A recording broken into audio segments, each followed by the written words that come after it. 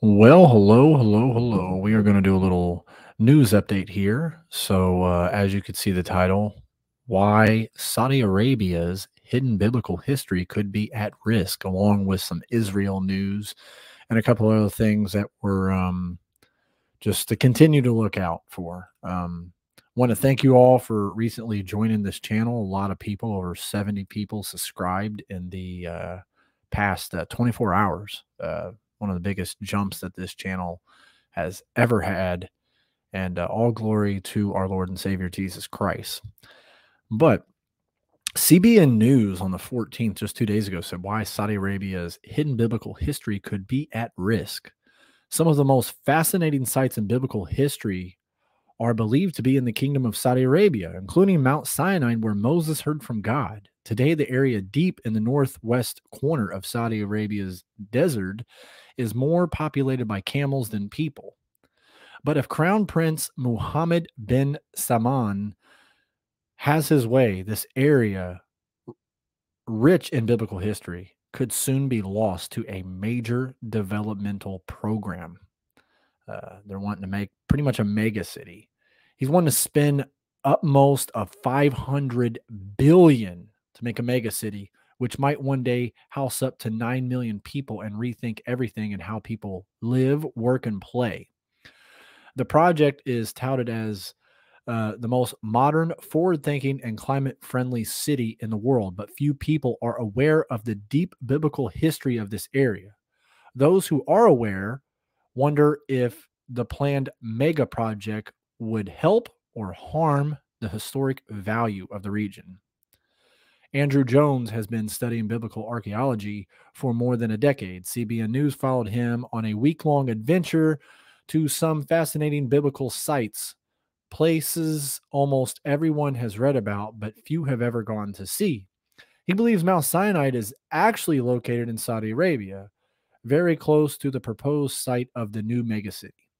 The biggest issue is that Moses, when he was taking care of Jethro's flock and he had fled Egypt and lived in the land of Medan, Jones said the land of Medan is in the northern Saudi Arabia area. There is no archaeological evidence for Medan in Sinai Peninsula.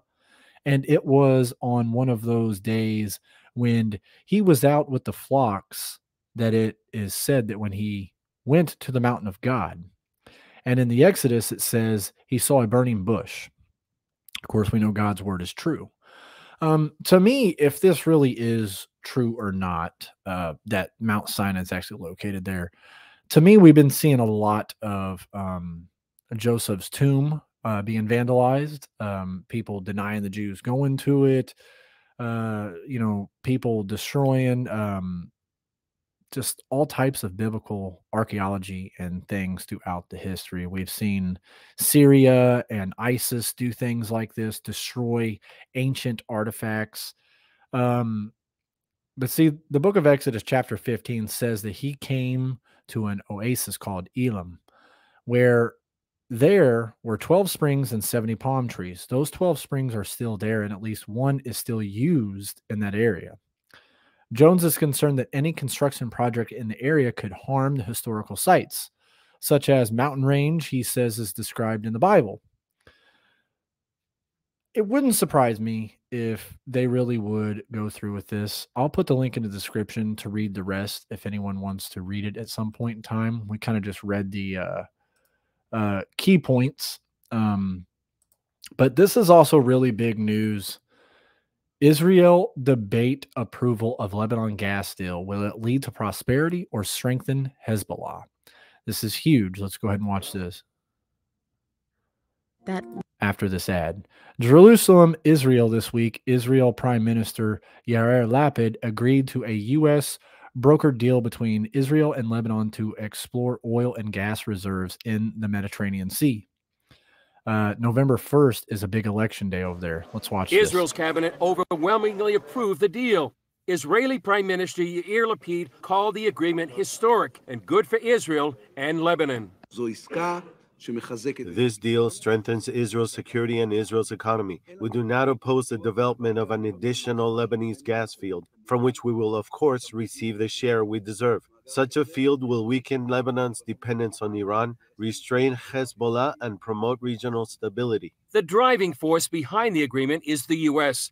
Secretary of State Antony Blinken praised the deal. It's going to benefit the region and ultimately benefit the entire world. I have another news article we're going to do after this about him. With very significant new energy sources coming to market in the years ahead. And it really advances President Biden's vision of a region that is peaceful, integrated, and prosperous. It addresses a more than 10-year dispute between Lebanon and Israel over gas-rich waters in the Mediterranean. Lebanese-born analyst Tony Bedran counters that the U.S. essentially brokered a deal with the terror group Hezbollah. It's the only meaningful actor in Lebanon. It is the most powerful demographically. It's the most powerful militarily. It's the most powerful financially. It's the group that's backed by state, Iran. It's the representative of Iran in Lebanon. Bedran says Hezbollah basically got what it wanted. Offers literally 100% of Hezbollah's demands and cuts out Israel entirely of the disputed area, and in fact even cuts into its territorial waters slightly by giving some of those to Hezbollah. Former U.S. Ambassador to Israel David Friedman tweeted about negotiations during the Trump administration. We spent years trying to broker a deal between Israel and Lebanon on the disputed maritime gas fields. Got very close, with proposed splits of 55 to 60% for Lebanon and 45 to 40% for Israel. No one then imagined 100% to Lebanon and 0% to Israel. Would love to understand how we got here. Now, finally. I'll tell you how we got here.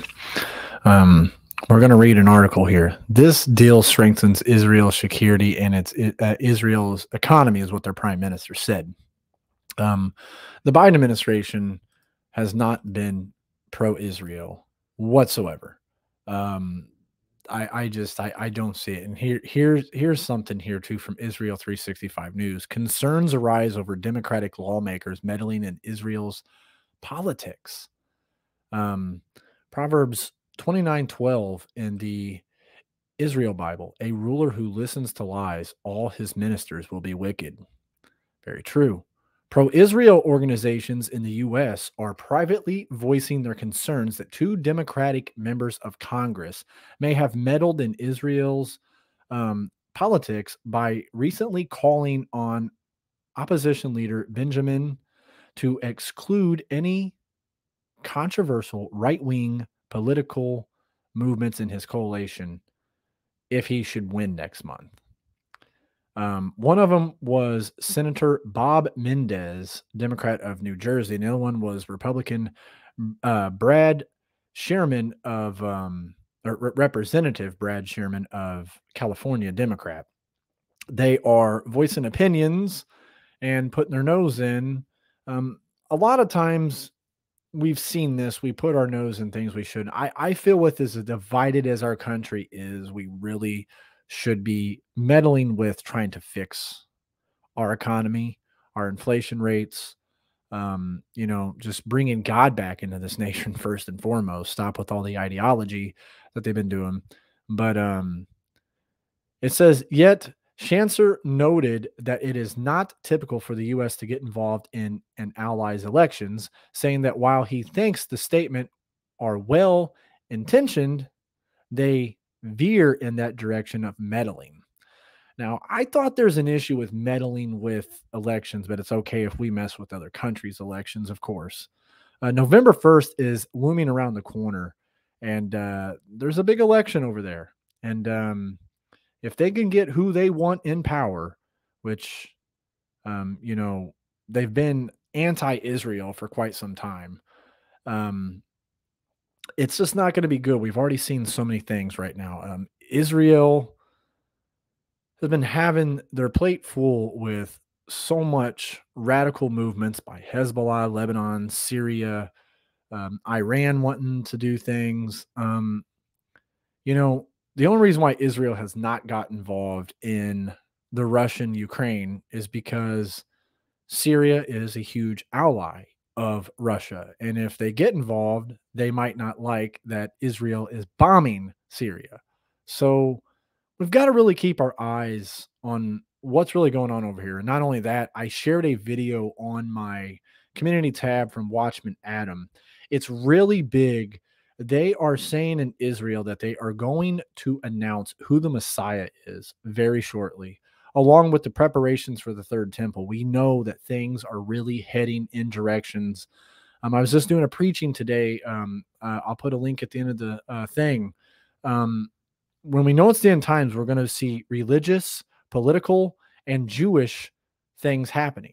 And all three of these things are happening in these times. We're seeing religious movements. We see Chrislam is now a thing. And we see, of course, political movements. People are all meddling in each other's business. We even have other countries telling us how we should do things. And we see a lot of Jewish things, between them announcing who the Messiah is and announcing, that they're getting in preparation for the third temple. And these are all extremely huge news that we have. But here's what I was talking about. They were just talking about Blinky. And this is from Israel 365 News as well. This was today, the 16th. Members of Congress write letter to Blinky urging him to deal with the State Department anti-Semitism.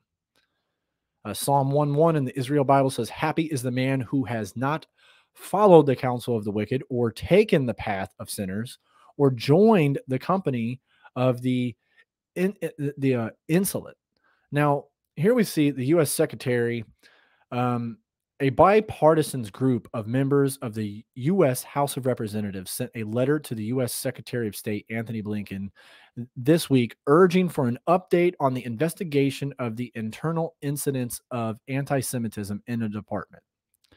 This letter was led by Representative Grace Ming, Democrat of New York, Brian Fitzpatrick, Republican of PA, Pennsylvania, Kathy Manning, Democrat of North Carolina, Randy Walker, Republican of Texas, Mark Wiesel, Democrat of Texas, Kathy Grainer, Republican of Texas, Ted Lieu, the Democrat of California, and Chris Smith, Republican of New Jersey, who are all co-chairs of the House Bipartisan Task Force for Combating Anti-Semitism. The letter was signed by 75 members of Congress, reminding him of the multiple acts of anti-Semitism that have occurred in the past 21 months within the State Department and its foreign post. The first incident refers to February 2021, when it was discovered that U.S. Foreign Service Officer Fritz Berger, if I said his name right, was running an anti-Semitic website that had called for the establishment of Christian nation state for years. Now, despite this revelation, this man's still employed in the department. In July of the same year, a swastika was found cut in the wood panel of one of the elevators of Harry S. Truman's building in Washington, D.C. Whether all of this is true or not, there is a lot of things that are being exposed. Yet another anti-Semitic incident occurred earlier this year when a swastika was painted around a window shade inside a secure area in the U.S. Embassy in Bulgaria. I'm telling you, a nation cannot stand divided. The Bible says it, and we are seeing so much division within our own, just our own nation. Now, this is from End Times headlines. Global epidemic of cancer among those younger than 50 could be emerging. First ever cancer vax could be ready in months. Now they're doing this. This lady was 41 when she told her husband that she could feel something like a bubble in her abdomen when she laid on her side. She had an ultrasound scan and found that there was a spot, which led to blood test and a colonoscopy, and found that there was a tumor the size of a fist. She had no pain and no problems with bowel movements or anything like that. Her husband, who works as an artist in New York City, by the time the doctors found it, colon cancer had spread it. It was stage 4, meaning that it had reached other parts of the body, and the family was blindsided. She had had a baby 15 months prior to this, had millions of blood tests. But when cancer strikes an adult under the age of 50, doctors call it an early onset case. These cancers at younger ages are becoming more common. A lot of people are dropping dead a lot more than ever as of late, too. Now they're working on a experimental vaccine is based on the same messenger RNA technology that was used to create the CV-19 vaccination. Patient to generate T cells to have a body's immunity. So this is something new they are working on, and it's alarming. So here's the last thing I have. It's from CBN News. The CDC is using a chat site to use our tax dollars to target teens for sex changes. Witchcraft, all types of things, my friends. This is just, they're only supposed to be a center of disease control, but they're pushing LGBTQ ideology, sex changes, talking about polygamy relationships. That is, we did a video on it about NY judge trying to pass it, meaning they can be married to multiple people at once, 2 men at once if they're a girl, 2 men and another girl, married to 3 girls at once, whatever they want to do, and even trying to spread oculate. Q Chat Space is an online forum featured on the CDC's LGBT Health Youth Resources page and is running in partnership with Planned Parenthood. No, that doesn't surprise me. There's no surprise here that Planned Parenthood is teamed up with them. Because I've been to a lot of abortion rallies, speaking for life, street preaching for life, and most of the people at these are LGBTQ. They don't even have any like-minded set that they even want to have a child. But they're doing these messages about sex, gender changes, witchcraft, grooming them by predators, like treating them like, man, they're coming after our kids.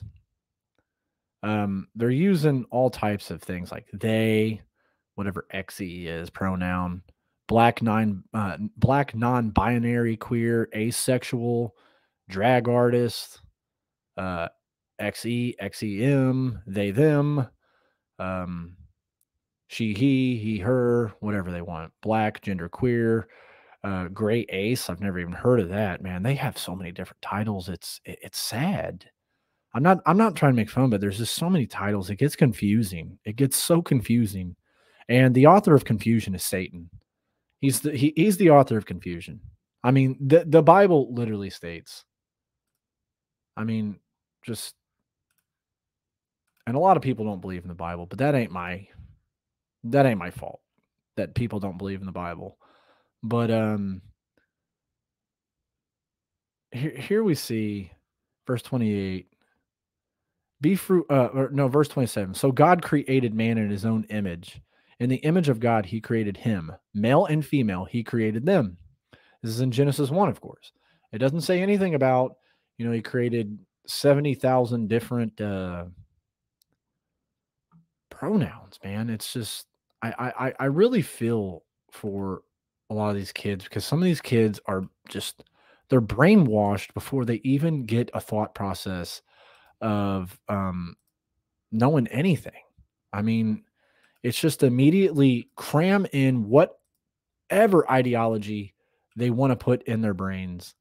And it's sad. It's sad because this is just getting worse and worse by the year. It just keeps adding up that they keep on doing this. And if we're here in the next 20 years, it's going to be really crazy, the way people act, think, operate.